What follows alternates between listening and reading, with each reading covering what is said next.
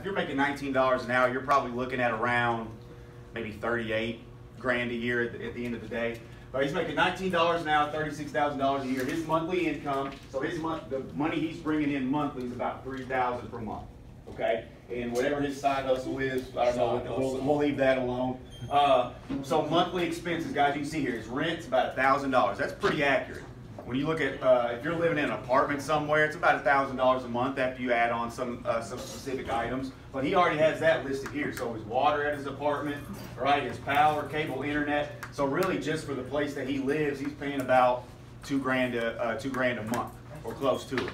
But you go down here, groceries is about $250 a month. That's even kind of generous. Student loan, $225 a month. The biggest chunk that's left off of here, what is it? Taxes, exactly. Guys, if you add on tax, this is where things kind of get hairy here a little bit. When I talk to you guys and you're talking about going straight to work out of high school, good man. I'm all about making money. I want you guys to be employed. I want you guys to make good money. But guys, there comes a time. Again, when I say $19 an hour, and when you tell me you're making that much money, and I kind of that's why I'm doing that, because when you add on taxes, that $36,000 per year all of a sudden goes down to about $28,000 a year.